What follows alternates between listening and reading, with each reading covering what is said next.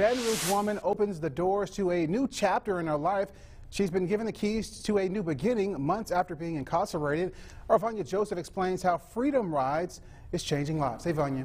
Hey, Tavares. Well, Alicia Dissatel thought she was being invited to speak on a panel about incarceration. Never did she imagine that she'd be handed keys to a new car.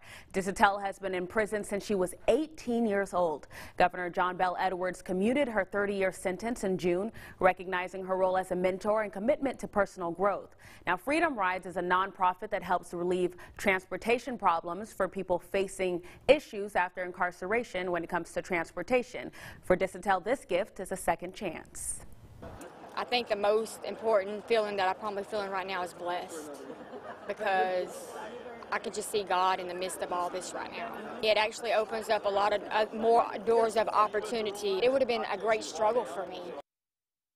Now, for the last few months, Alicia has been working 2 jobs to afford her first car. And because she is the first recipient of this big surprise, in addition to the new car, the nonprofit Freedom Rides will also be paying her car insurance for the next year. Reporting in the studio, Vanya Joseph, NBC Local 33 News. All right, thanks, Vanya. We all need second chances. Thank you. And happening now tonight, the New Orleans Saints are getting ready to take on the Dallas Cowboys at home.